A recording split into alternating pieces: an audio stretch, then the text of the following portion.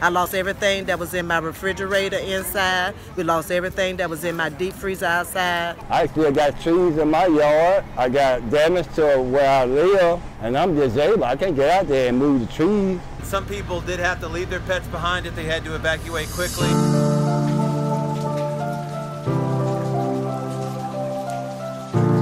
The recovery process only just beginning for families in our area. Homes in Volano Beach remain roped off and condemned. After Hurricane Irma crippled our community, Feeding Northeast Florida responded. People need food all the time in our community. But when tragedy strikes like this, it is especially so. We always say that the food bank is the community food bank. And there has been no better time to actually see that. From volunteers to donors to people who are contributing food.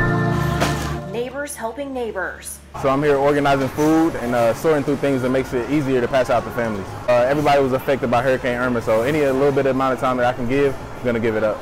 There's a lot of people who are without homes, without food and water. There's a lot of people giving their time, first responders, volunteers. So what I'm asking of everyone is please, if you can, donate to Feeding Northeast Florida. Strangers helping strangers. We started collecting donations, paper towels, toilet paper, cleaning supplies, water, non-perishable foods. We're just trying to help out with the relief efforts for the hurricane victims.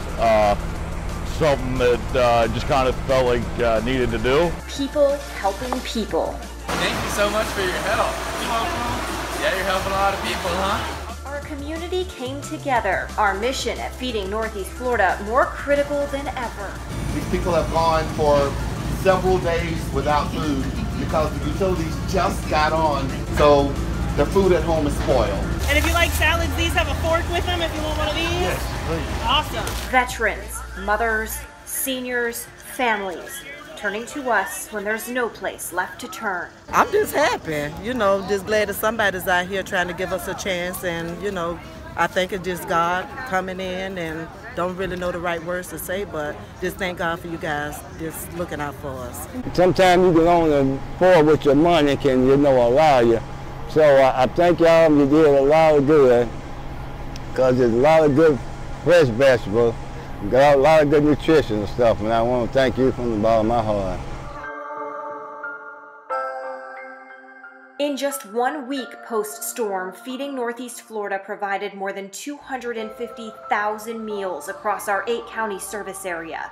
We stand committed with our 160 partner hunger relief organizations through the storm and after. It's an honor to help right now, and so whatever we can do, we're going to do it.